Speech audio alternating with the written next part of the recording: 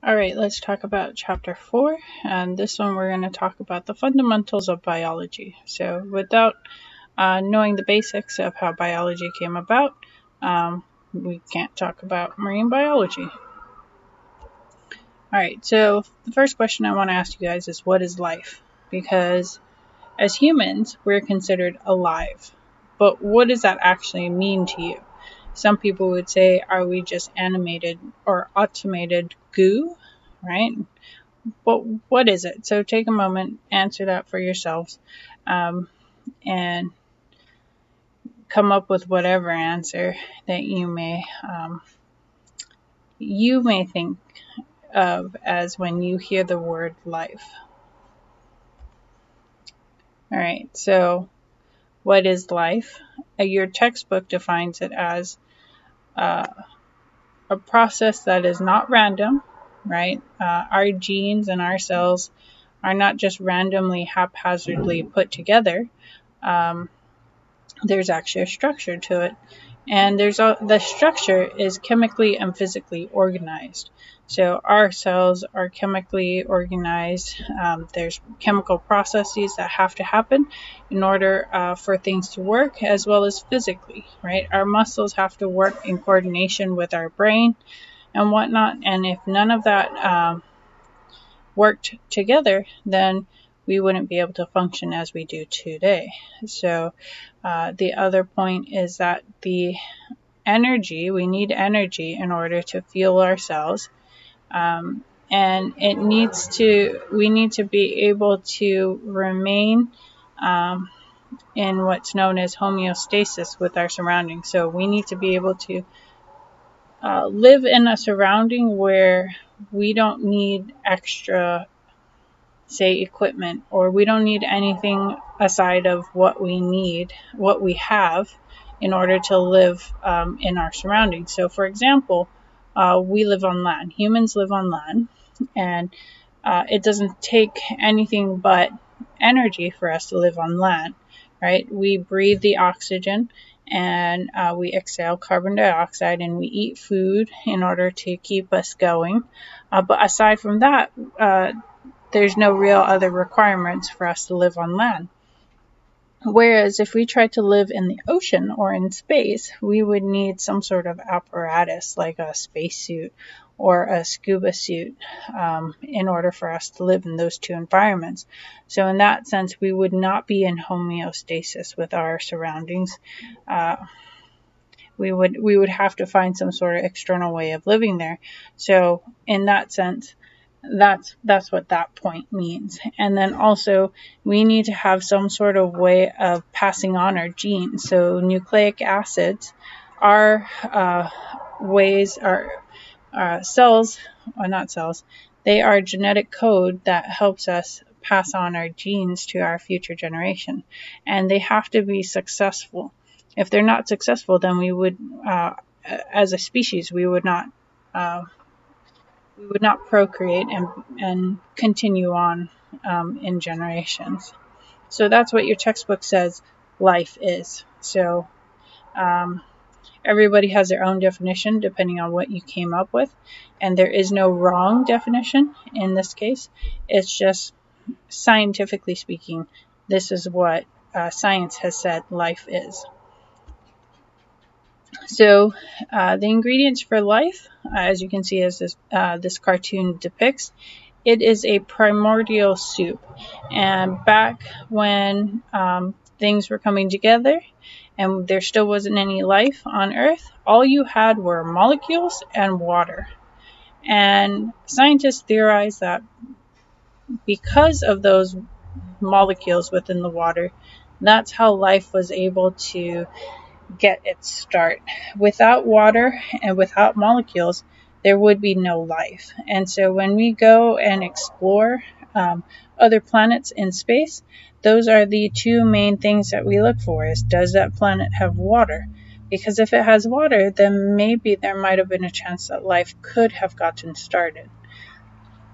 All right. So let's look at the main building blocks of life.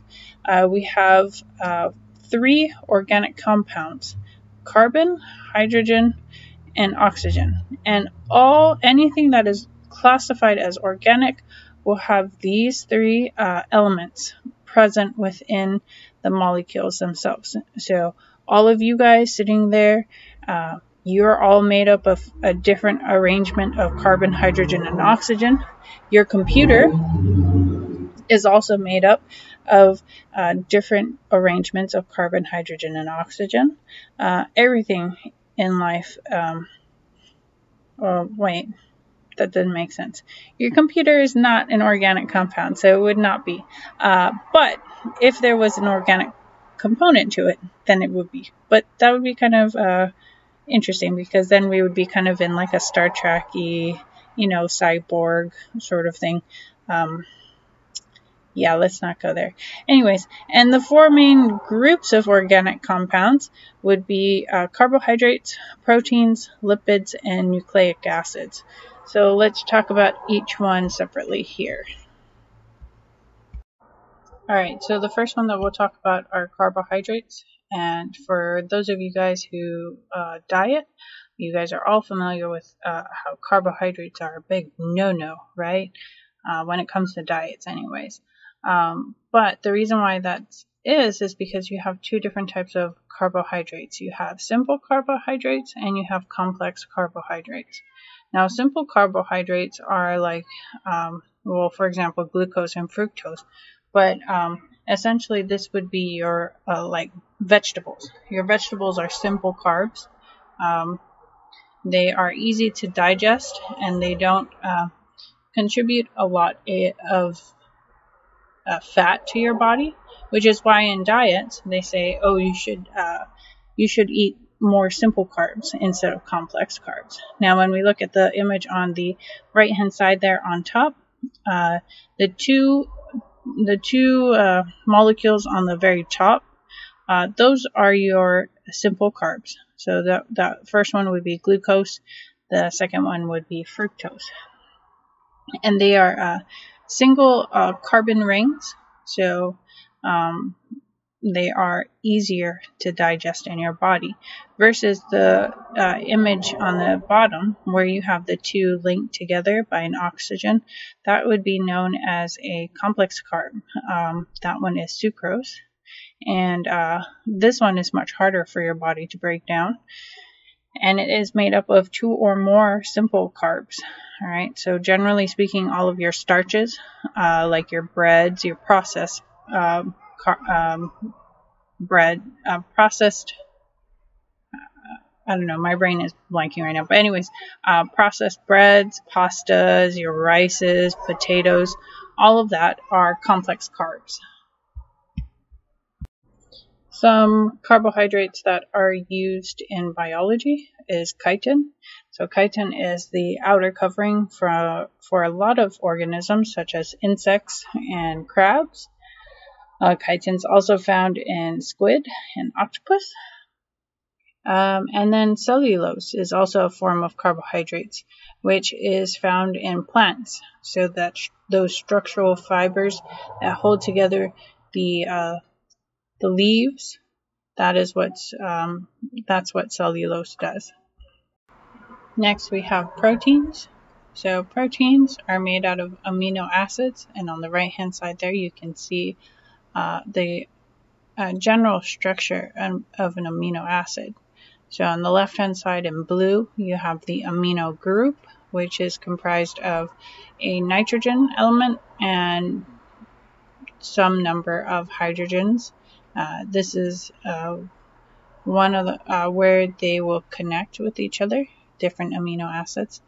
And then you have that central carbon atom that's generally connected to a carboxyl group, and this is just another carbon-based group with a single oxygen, and a hydroxyl group, the OH. This OH will readily react with other amino acids, and so that's also another connection point. And the side chain is where the four different amino acids will have its identifier molecule at that point. So that one changes. But overall, that's the general structure of an amino acid. The different types of proteins that you can see are enzymes, hormones, and you'll have structural proteins like hair, bones, and muscles. So the ones that we are very familiar with that we eat on a regular basis are the structural ones, like your bone, or well, some people do eat bone, but mainly muscles, right? But you can also get proteins from nuts and seeds. But your other proteins are enzymes. Enzymes are used to speed up a chemical reaction. And hormones, well, we're all familiar with hormones, right? All right, and the next one is lipids. Lipids are your energy source that cells will use, and it's generally stored as fat within our human bodies. That helps provide buoyancy for a lot of marine organisms, like marine mammals, and it also provides warmth. Some examples are fats, oils, and waxes. Some whales will produce waxes, and that's what they would use back in the day for candles. So candle wax, that's where they used to get it from, were whales. And then lipids are essentially long chains of carbon and hydrogen, and because of these really long chains that it makes, it is really good at repelling water. So a lot of marine organisms will use it on their skin and feathers to protect them from getting waterlogged, especially for birds. And lastly, we have nucleic acids. So nucleic acids are the DNA and RNA that make up our genes, and so they store and transmit genetic information to future generations. And as you can see on the DNA over there, you have 4 different types of nucleotides. So you have adenine, thymine, guanine, and cytosine. Those are the 4 main ones in DNA. RNA is very similar, except it is single-stranded, unlike the double-stranded DNA. And thymine is replaced with uracil. All right, so those are nucleic acids. So all organic life will have these 4 main organic compounds: nucleic acids, lipids, carbohydrates, and proteins. Okay, so what's the fuel of life? Now, everything runs on energy, as I mentioned before. That energy source, everything that we eat, from our food and our cells, they need ATP, adenosine triphosphate. So this is the fuel source that cells use. So when we eat that piece of bread, it turns into ATP. The body will turn our food that we eat into ATP, and when the cells get ATP and need to use the energy from it, it will take off a phosphate. So on that diagram you see down there, there's 3 phosphate purple circles that have P's in them. They represent the phosphate groups, and there's 3 of them, hence the reason why it's called adenosine triphosphate. And when a cell needs that energy, it will break the bond in between the last phosphate and the second one. And when it does that when it releases that bond, because it is a triple bond, it releases a ton of energy, and that cell will then in turn use that energy to fuel whatever process it's doing.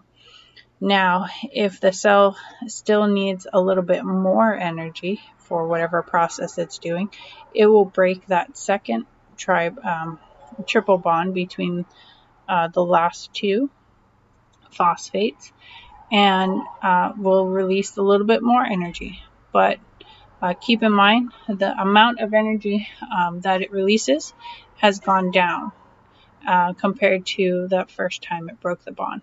And if it needs a little bit more energy, then it will break the bond between the ribose and the third phosphate group. But the cell essentially uses up more energy than it gets from breaking that third bond. So generally speaking, that cell will not take off all 3 phosphates unless it's in a dire situation where it needs a lot of energy. But generally speaking, it will only break that first bond between 2 phosphates, and it will cause that molecule to become adenosine diphosphate, which means it only has 2 phosphate groups. And then it will send that ADP off to essentially recollect its third phosphate and become ATP again.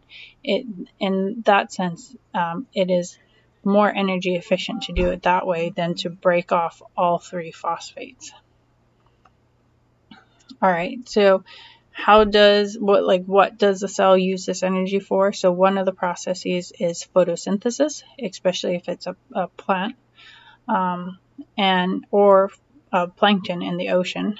And this process requires carbon dioxide and water, and it needs ATP in order to power this reaction. So on the right hand side there, you can see the leaf, and when you zoom in to the cells in the leaf, you can see the green balls within those cells. That's the chlorophyll within the leaf, and in the chlorophyll there is where you perform photosynthesis. So on the bottom there, you can see the photosynthesis reaction, chemical reaction. And you can see you have 6 carbon dioxide and 6 water molecules that are required, in addition to ATP and solar radiation. And when you have all of that, you get glucose and oxygen. Oxygen is a byproduct. Glucose is the molecule that you're aiming to get, and that glucose is what the plants use as energy. So once glucose is formed, then the cells will further break it down and create ATP from there, even though ATP is required in this reaction here. And as you can see, just respiration goes in the reverse order. So you need glucose and oxygen, and you also need, you produce ATP from respiration, and you release carbon dioxide and water. Alright, so autotrophs are basically just organisms that can produce their own energy through photosynthesis. They do not need to consume any food like we do as humans. And typically speaking, you'll see autotrophs mainly as algae or bacteria in the ocean. On land, plants would also be autotrophs. But these organisms are responsible for all of the primary production on Earth. So because they perform photosynthesis, they are one of the main contributors to oxygen within the ocean. So on the bottom there, you can see different algae. You can see cyanobacteria, diatoms, dinoflagellates, basic green algae, coccolithophores, and the image on the right there is an image of a giant kelp. And so giant kelp, or macroalgae, algae I should say, they all photosynthesize and produce oxygen in the ocean. Heterotrophs do not create their own energy source. They have to eat other organisms in order to get their energy that they need. And an example of that would be your sharks, your fishes, dolphins, any marine mammals, birds, anything that is not plankton or bacteria are heterotrophs. Although bacteria and plankton can either be autotrophs or heterotrophs. It just depends on what species it is. Some bacteria are autotrophs, some are heterotrophs. And likewise, you have protozoans, which are heterotrophs, and then you also have some plankton like dinoflagellates that are uh, microscopic algae. All right, so respiration. So you have autotrophs who do photosynthesis, but your heterotrophs, because they can't do photosynthesis, the only reaction that they know how to do is respiration. And we also do this as well too. I hope all of you are breathing right now as you're watching this. Otherwise, I'd be a little concerned for you guys. But anyways, so it's the reverse reaction where you need glucose or sugar and oxygen. So we're breathing in oxygen right now, and it creates ATP. So this is how we restore our ATP energy sources for our cells. And we release water and carbon dioxide. So when you inhale, you are taking in oxygen, and when you exhale, you are releasing carbon dioxide and water vapor. All right, so that's just a normal thing. Do keep in mind, though, that autotrophs who do the photosynthesis reaction during the daytime, at nighttime, since there is no sun in order to power this reaction, they just do respiration. So all of the trees out there, they all respire at nighttime. Everything on Earth, even the plants, need to respire. So fun fact if you didn't know that. All right, and nutrients. So plants, a lot of autotrophs need nutrients. We as humans also need nutrients. Generally, we would call them minerals or vitamins, but it's the same thing. Basically, we're getting additional nutrients that we need for our body to allow our cells to properly function. And so nitrogen is one of them, phosphorus is another, and to a smaller extent, iron. And these are the three main nutrients in the ocean that autotrophs are required to have in order to really function properly. And so nitrogen is used to make proteins and nucleic acids, and phosphorus is for ATP as well as your nucleic acids. And diatoms, radiolarians, and dinoflagellates, they also need silica in addition to all the nitrogen and phosphorus and iron. Coccolithophores, they require calcium carbonate as well. Okay. All right, so here's just a basic structure of a cell. This is a prokaryotic cell, which we will talk about in a second. And a basic prokaryotic cell, or just basic cells in general, you need a nucleus that contains the genetic material. You need ribosomes,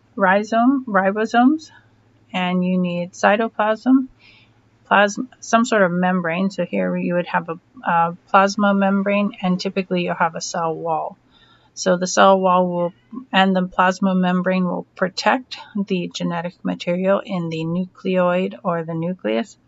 Cytoplasm will be the basically goo that protects the genetic material, and ribosomes are used to create any proteins that is needed in the cell. So here we have prokaryotic cells, which I mentioned, and this is the basic structure. Almost all prokaryotic cells that I know of have some sort of flagella, and that helps them move around. And they all have cell walls or some sort of capsule wall that protects the cell from any outside from their surroundings. They have a plasma membrane, and this particular one allows oxygen and nutrients to make its way through the membrane into the cell. Cytoplasm is the cushion, and then you have your nucleoid, ribosomes, plasmid, and your pili. Pili are little hairs on the outside that can act as, how do you say? locomotion, but sometimes they're used for protection. Prokaryotic cells were believed to be the first cells, or the first life that we have on our planet.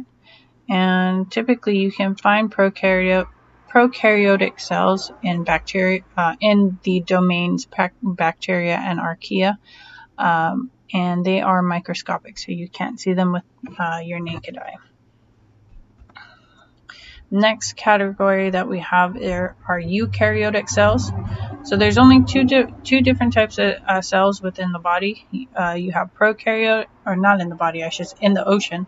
You have prokaryotic cells and eukaryotic cells. And eukaryotes are more complex, and they have what's known as membrane-bound organelles. So unlike the previous example in the last slide, the organelles that you have within the cell have membranes around them. So the nucleus has a membrane around it. It is protected, as well as mitochondria, which also have membranes. Your Golgi apparatus has a membrane around it. Everything in there has its own separate membrane. So anything like oxygen or nutrients that go into the cell need to get past multiple layers of membranes in order to get where it's needed to go. In this example right here, you can see that the nucleus is surrounded by another membrane, and it has holes in it. And so those holes allow the exchange of oxygen, carbon dioxide, and any nutrients that it needs to get to the nucleus. Interesting fact, though, the mitochondria, the blue globs within the cell here, do they look like anything that we've seen, maybe, say, on the last slide there?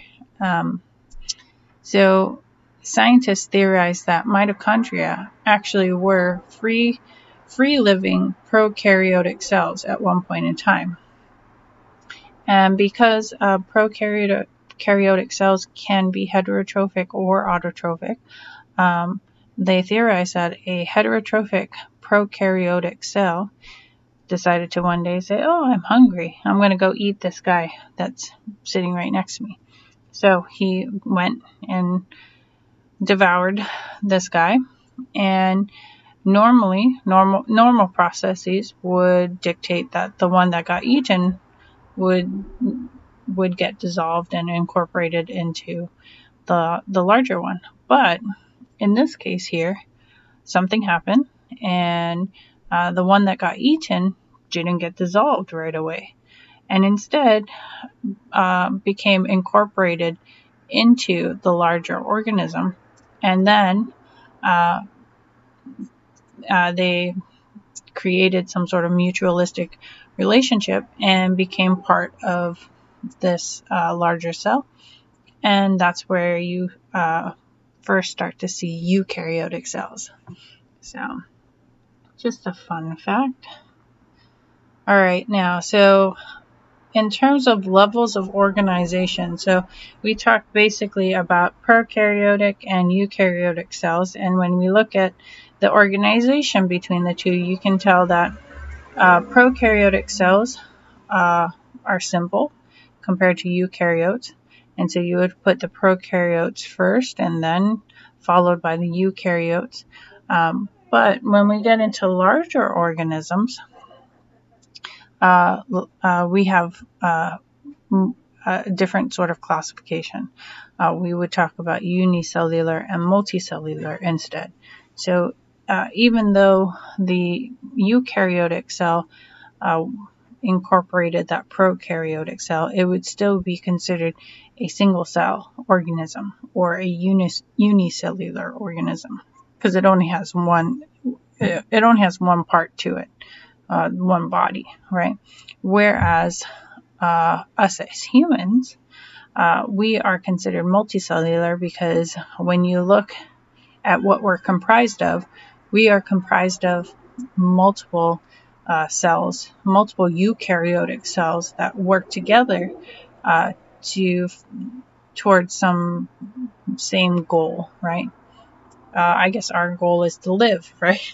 So all of our cells make sure that we are still alive and living. And all of these creatures right here, all of our lions and pandas and sharks and seahorses, everything that is essentially macroscopic would be considered multicellular. Generally, when you get down to microscopic organisms, they tend to be unicellular, but there's always exceptions to that. So when we look at levels of organization, everything starts off with the atom, right? So there's nothing simpler than an atom or an element. They're both the same thing. That atom cannot be broken down any further into simpler components. That is the most simple component that you can get. And then next you have molecules or compounds, but those are made up of multiple atoms. And then you get an organelle. An organelle is made up of multiple molecules.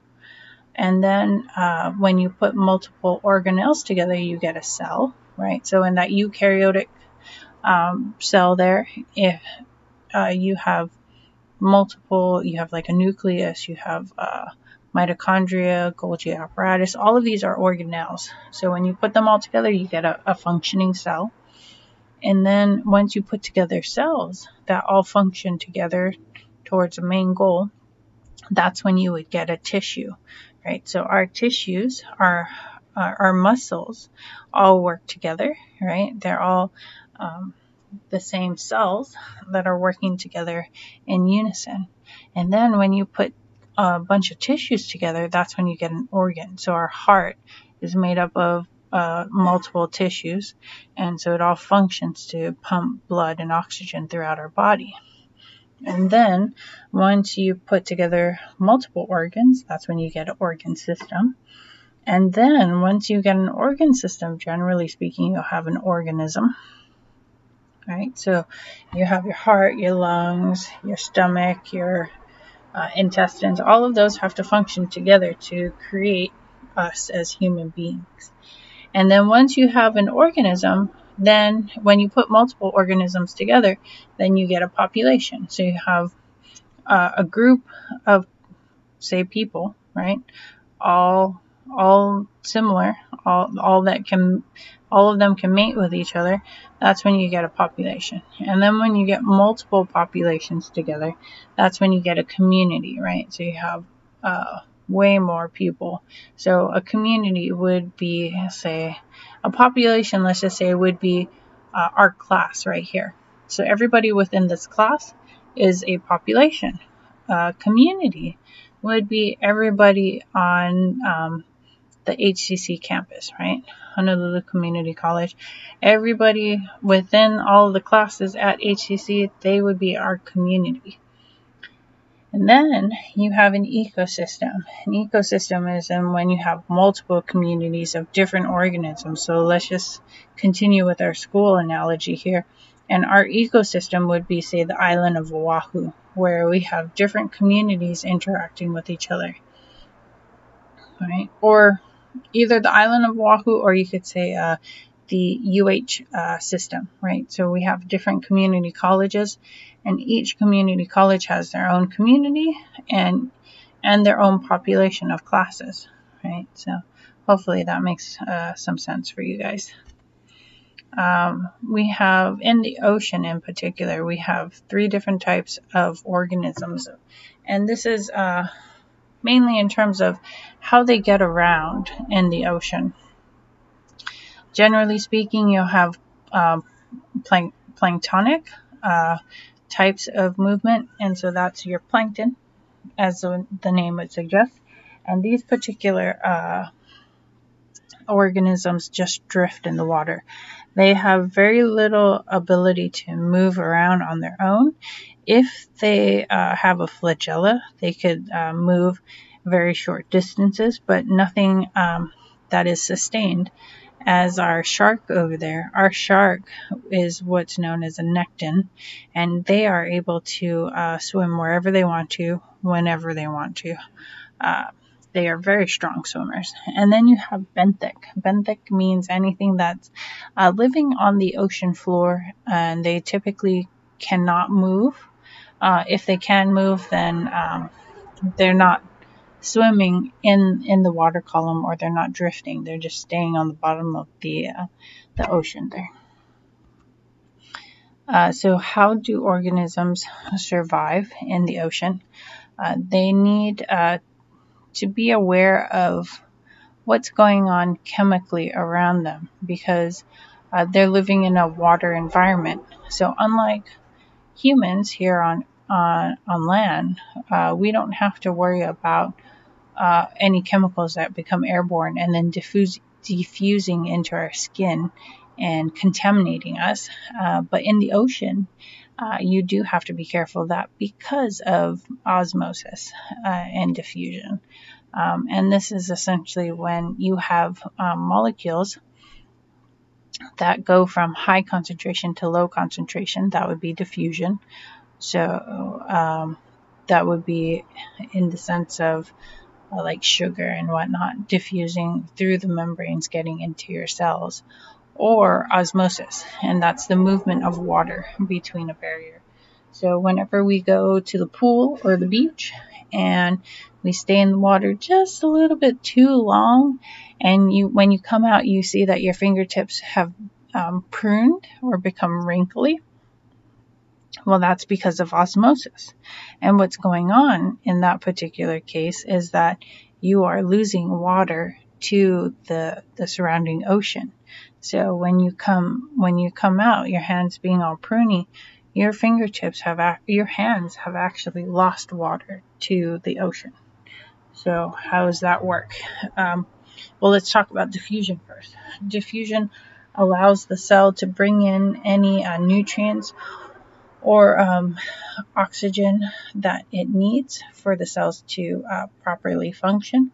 And as you can see in that image there, it's essentially like dropping this blue ink into the beaker of water here, or the flask of water. And that dye is just going to permeate and spread out throughout the water there. So that's what happens within a cell.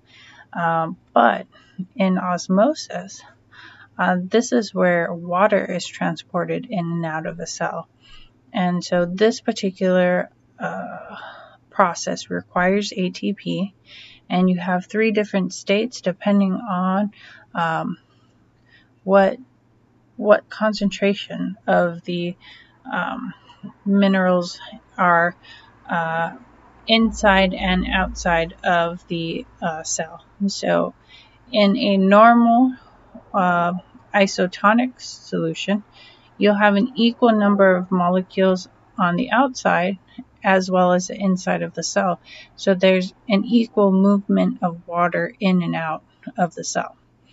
So you have no gaining of water within the cell, and you're not losing too much water to the surroundings.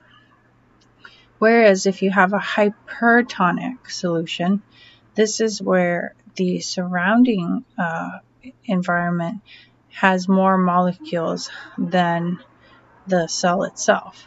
And so in this case, the water that's in the cell goes out too quickly, and your cell loses water. So that's the reason why it shrinks and looks wrinkly. So that's the reason why your hands become pruny when you come out of the water. And then in hypotonic solution, this is quite the opposite. This is where your cells will expand because it's taking in too much water. So in this case, you have a higher concentration of molecules inside of the cell versus the surroundings. So your cell starts to take in water. And in both of these situations, the hypotonic and the hypertonic, you're just trying to reach an equilibrium, a balance between the molecules inside versus the molecules outside. And so to do that, your cells either takes in or releases water to do that. So in marine organisms such as fishes, they have adapted different ways of handling osmosis. And so let's look at two different examples. This image is straight out of your textbook. So in marine fish, on the left-hand side, the yellow fish, there's going to be more salt out in the surrounding ocean than in the fish's body. So in order to accommodate for that, because his body will then start to lose water to the surrounding ocean, because it's trying to dilute the surrounding ocean using the water that's found within the fish. Now, in order to prevent losing too much water, the fish has to drink in seawater. So yes, it's drinking in more salt, but that salt is excreted through his gills. And in order to make sure that he doesn't lose too much water, marine fish typically will not urinate, will not pee as much as, say, us humans do. But in contrast, the freshwater fish has the opposite problem. The amount of salt in the surrounding water is less than the salt that's within the fish's body. So that fish will take in water and the cells will start to expand. And so freshwater fishes, the green one on the right-hand side, will not drink water like its marine counterparts. And any salt that is required will be absorbed, not released, through the gills in this case. And in order to get rid of all of the excess water that the cells are accumulating, the freshwater fish will pee a lot more. So they urinate a lot. Okay. So how have organisms found ways of adapting to the marine environment? Because it is a different environment that they need to take it into account. So salinity is one thing. So you have two main types of organisms. You have osmoconformers and osmoregulators. Osmoconformers will change the salinity according to what the environment is going on. So if the environment is really salty, then they will switch their processes to adjust the salinity within their body, versus osmoregulators, who control the amount of salinity within their body. So those fishes are osmoconformers, because whatever the environment's doing, that's how they change their salinity. Osmoregulators are a little bit different. They ensure that they have the right amount of salinity within their body. So marine fishes do this by excreting any excess salt and water, depending on what environment they're in. Next is temperature. So marine organisms have 4 different methods. And in this particular case, you can have 2 different types of methods for controlling your temperature. So the first one is ectotherms. Ectotherms use enzymes to control their body temperature in colder temperatures. So these are your cold-blooded organisms. So typically reptiles will be cold-blooded, will be ectotherms. And so their body works better in colder temperatures, because enzymes work better that way. Endotherms are your warm-blooded organisms. So their enzymes work better in warmer temperatures. And next you have poikilotherms. It's quite a mouthful there. But poikilotherms can adjust their body temperature to the environment. So for instance, we are cold-blooded organisms. So your snake there. Snakes are ectotherms, and they are poikilotherms because they can adjust their body temperature. So, for instance, that snake who sunbathes, he's warming himself up because the sun's out. And then if nighttime comes and he uses that warmth that he got to keep himself warm through the night. But once that warmth wears off, then his enzymes will allow him to stay at a balanced temperature. And then you have homeotherms, which regulate their body temperature, and this is not dependent on the environment. And so us as humans, we are homeotherms and we are endotherms because we are warm-blooded and we can regulate our body temperature. So if we wanted to get warm because we're a little bit cold, we can put a jacket on and be fine with that. Or we can add more fat, right? And that's what marine organisms do. They add more fat onto themselves to keep themselves warm. Some ways, other ways to adapt to the marine environment are surface to volume ratio. So depending on what this S to V ratio is, you can avoid sinking, and you can avoid losing too much water and nutrients to the surrounding ocean. So in this case over here, let's just compare these different blocks here. The smaller block has a larger S to V ratio, a 6:1. And in this case there, he because he has a larger ratio, he is reducing his sinking rate, and he's reducing the amount of water and nutrient loss to the surrounding ocean versus the 3 meter by 3 meter by 3 meter cube. That one has a 2:1 ratio, and in this case, this cube will tend to sink quicker because it's not only heavier, but its surface area to volume is much smaller.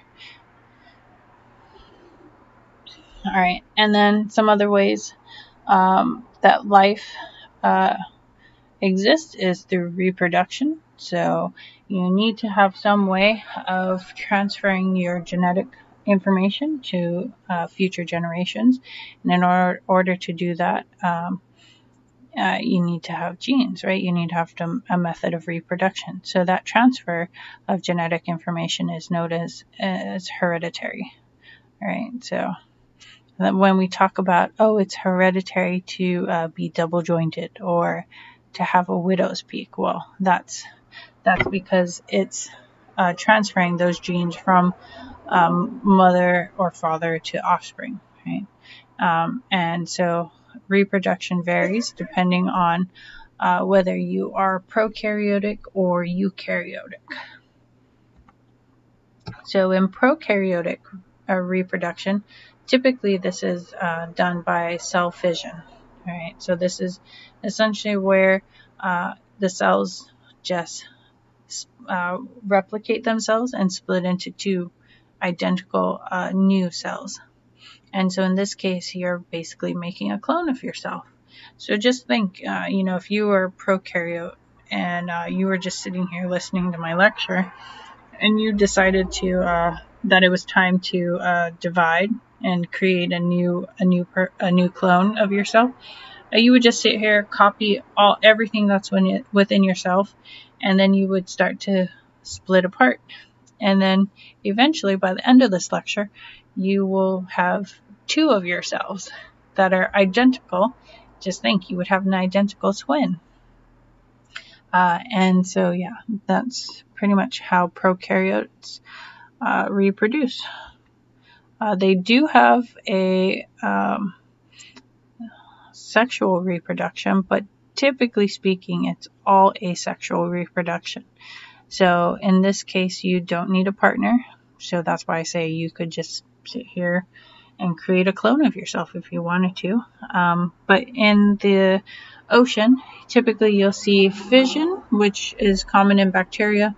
You'll see budding, which you see that sea anemone right below doing, or you can have vegetative reproduction, which on the right hand side image there is an example of vegetative reproduction. You have a leader line or a runner that goes out, plants itself some distance away, and then a new plant will grow from that bud, and it will continue on that route. And then that's prokaryotic reproduction. In eukaryotic reproduction, you have two different types, basically, mitosis and meiosis. And mitosis, you have replication of chromosomes, so that's basically just you have a combination of the egg and the sperm, but you don't get any, what is it called now? Sorry, give me a second.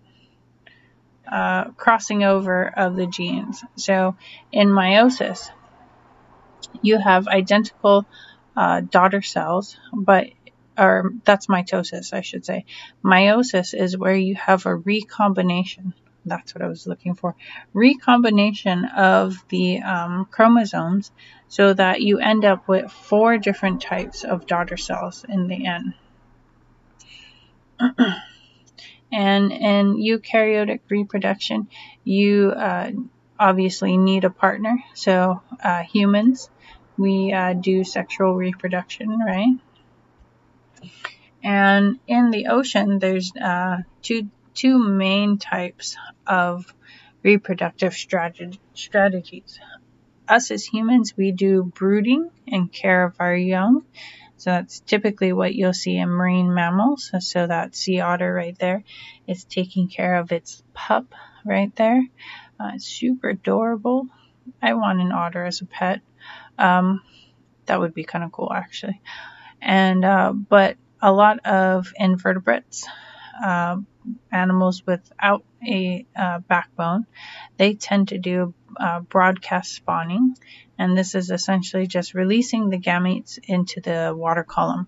So a lot of times, like this coral in the image here, a coral can't go and reproduce with its neighbor, so it has to release both eggs and sperm into the water column and hope that it interacts with its neighbor's egg and sperm so that it can reproduce. So it's a little bit more difficult, but they have ways around that. Additionally, you have organisms who do very special things. So we have hermaphrodites, and we also have organisms that change their gender depending on circumstances. So hermaphrodites are organisms that contain both male and female reproductive organs, but at any given time, they may only use one or the other. They definitely don't use both at the same time. Clownfish would be an example of hermaphrodites because they do have both reproductive organs, but they generally will only have one sex at a time. In this particular case, parrotfish would also be known as hermaphrodites. And as you can see here, the two images that I have, the female is on the left-hand side. She is not as colorful. She has more of a purpley color to her. And then the male parrotfish is on the right-hand side there. And how this happens is parrotfishes typically will have harems. Now, if you guys aren't familiar with what a harem is, a harem in this particular case typically will have one dominant male, and this male will have a number of females around him. But a harem doesn't have to be dominated by a male. It can be dominated by a female, which clownfish are known for. But in this case, this parrotfish, he's the dominant male, and he'll have in his group a number of females that he protects and keeps with him, and he can mate with however many of them he wants. And that's pretty much how it goes. And he has a territory and whatnot. But if this male were to die, or let's just say he got fished out of the water, he's no longer part of the group, the largest female will then change her sex and become the dominant male. So that's what I mean by changing gender. And so they have both reproductive organs within them, but only when the situation calls for it will they change the gender or use either or reproductive organs. So how do we come up with all of this stuff? A lot of it has stemmed from the theory of evolution, which Charles Darwin proposed. And in his theory, he came up with the idea of natural selection.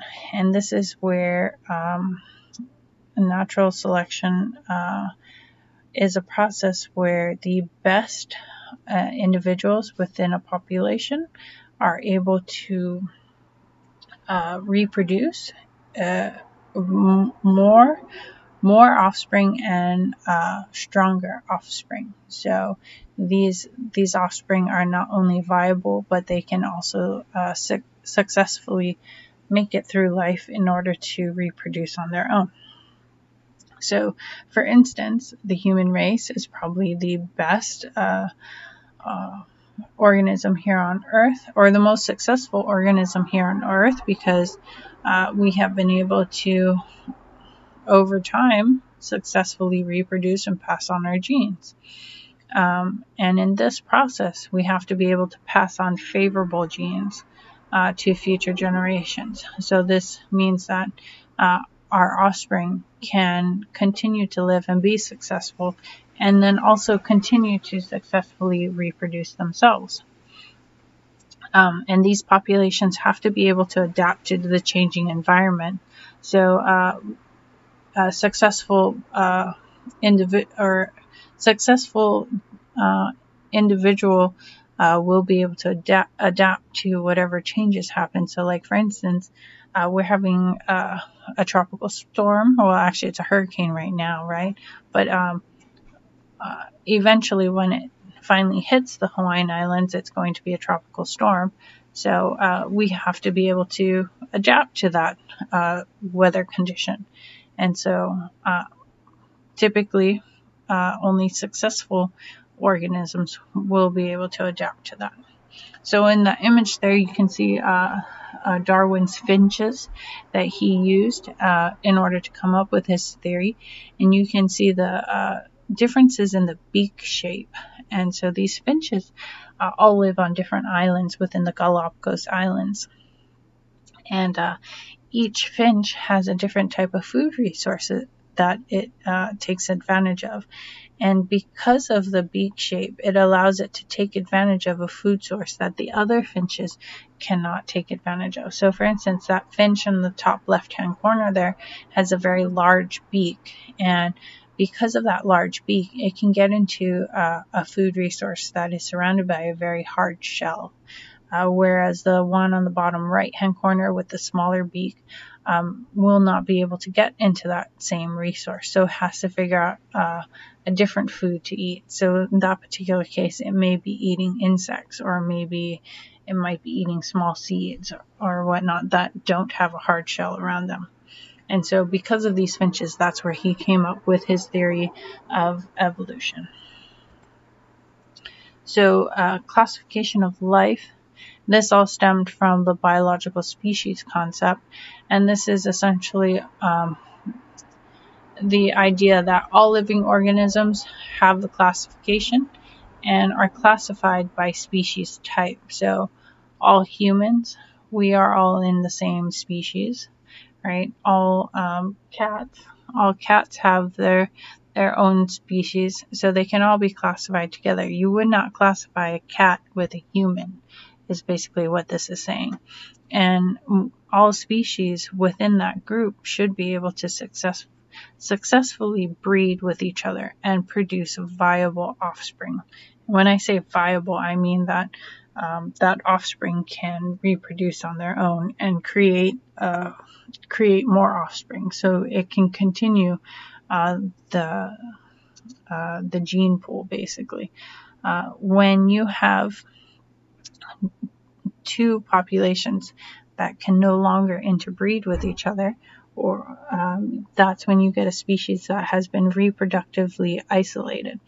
So in this case right here, I have an example of a horse on the left-hand side and a donkey on the right-hand side. And when you mate the two, they can mate, but what is produced is a mule, which is pictured in the middle there. And that mule, while it is a living organism, it cannot reproduce. So you can't put two mules together and produce a baby mule. That doesn't work. And it definitely can't mate with a horse or the donkey to produce another type of organism. It's infertile. So let's take a look at this next slide here. Here we have our biological nomenclature. So how do we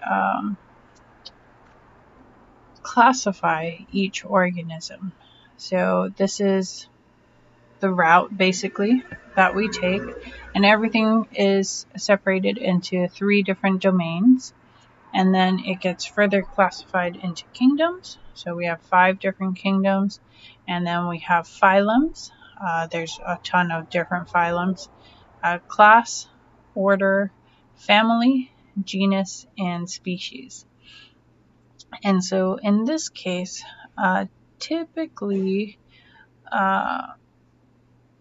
organisms that are in the similar genus should be able to reproduce with each other. If organisms are within the same family, I think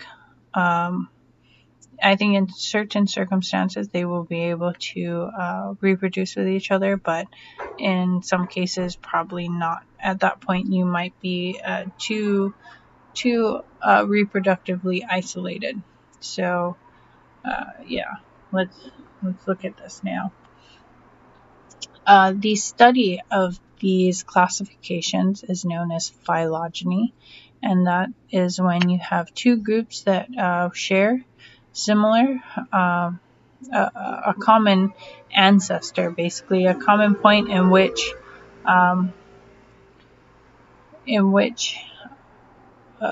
sorry, that car that just drove by was really distracting right now. So yeah, all organisms share a common ancestor, but at which point you're similar to the next organism will depend on what sort of classification you are. So each members of a group with common characteristics are within a taxon. So all organisms with a backbone are within a category known as chordata. So that would be a taxon. So you and me and my cat here, who is a little bit frustrated at me right now because I won't let her go outside, we are part of the same taxon because we have very similar characteristics amongst us. So here is an example of the typical family tree, I should say. But this one only shows the domains and some different taxon groups that you'll see within each of them. You can see all 3 of them come from a common ancestor. So the 3 domains are bacteria, archaea, and eukarya. Now all the mammals, or just all animals in general, are within the eukarya domain. The archaea and bacteria are all prokaryotes, I should say. But archaea is particular because these bacteria tend to be known as extremophiles, and so They typically will be found in very extreme environments, such as hydrothermal vents or geysers, or even in outer space.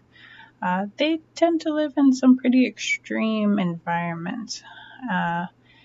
And so, as you can see, though, near the common ancestor, we have viruses and bacteriophages.